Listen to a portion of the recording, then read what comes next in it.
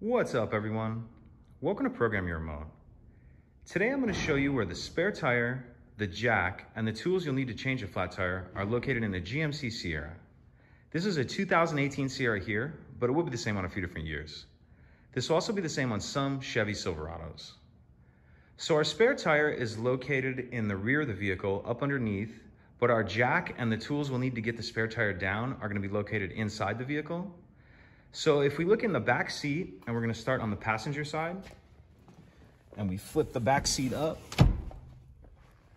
we're going to see our jack right here. And how you're going to get that down is if you just loosen this or turn it counterclockwise, it'll lower the jack a little bit and you'll be able to pull that out. So now if we go and we take a look at this side, this is going to be behind the driver's seat, and we flip this up. We're going to see this tool pouch right here. That's going to contain our lug nut wrench and the tools we'll need to get our spare tire down. And there's this wing nut on top. I've already got this one loosened, but you'll just loosen that up, spin it counterclockwise, and then that whole piece will pull off of there like that. So once you have that tool pouch, we're going to head to the back of the vehicle, and I'll see you back there in the next shot. Okay, so we have our tools that we just took out, and we're going to get to those in a second. But the first thing we need to do is take our ignition key, and if you look just to the right of the license plate, you're going to see this little piece here, and this is going to flip open, and there's a key cylinder in there. What you want to do is put your key in there and then turn it to the right about a quarter of a turn, and then pull that straight out.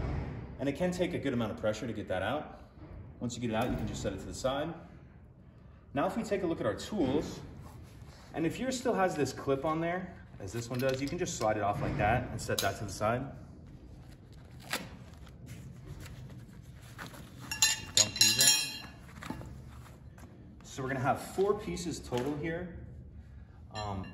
The piece that has this little tip on it like that little hook, we're not gonna use that one right now, so we can set that to the side.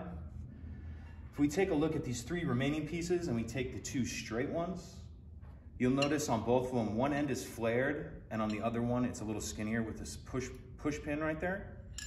So we're just gonna hook them together, put the skinnier one in the flared end like that. And then what we wanna do is take our flared end, and we're gonna put it in this slot where we just took that key cylinder out of.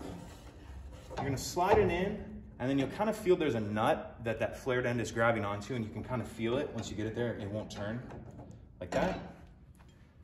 So then we want to take the lug nut wrench, and we're going to hook it on here, and you want to do it so that this is pointing away. This part is pointing away from your bumper.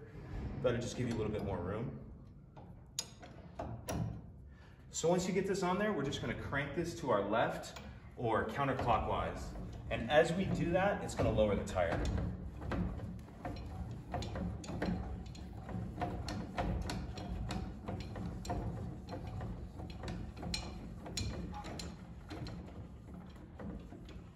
So after it hits the ground, just crank a little bit more to give yourself a little more slack.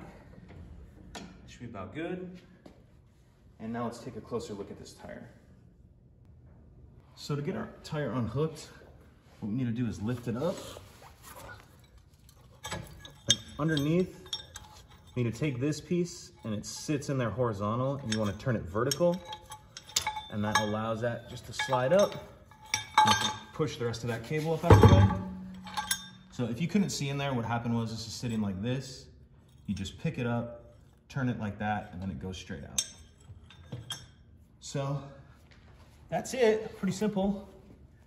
If you have any questions, please let me know. If you could take a second to like and subscribe, it helps us out, and I'd appreciate it. Thank you.